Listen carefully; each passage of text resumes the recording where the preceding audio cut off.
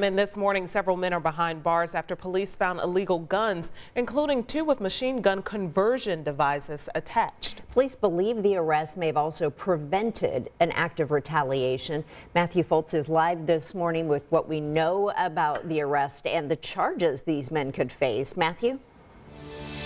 Yeah, good morning, Julia. We know right now 18-year-old Contavian Lowe is one of the 5 people that IMPD is investigating this morning.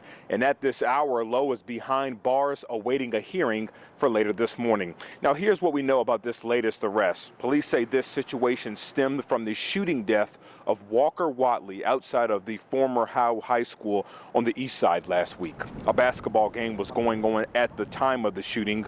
Court records say police believe Lowe made multiple threats of violence on Instagram toward the suspect in the killing. IMPD says detectives were monitoring a visual for Watley outside of former Howe High School. That's when they spotted Lowe getting into a minivan. Police stopped him on Riley Avenue and smelled marijuana before searching the van. Officers say they found 4 guns. Several had extended magazines, scratched out serial numbers, and machine gun conversion devices.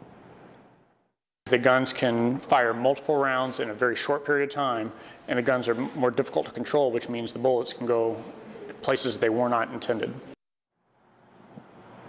Now, Lowe was arrested for having a gun with a machine gun conversion device and no serial number. 4 other people were arrested along with Lowe for similar preliminary charges and possession of marijuana. Now, according to online records, Lowe is expected to be in court this morning at 9 a.m. along with one of those other men who were arrested.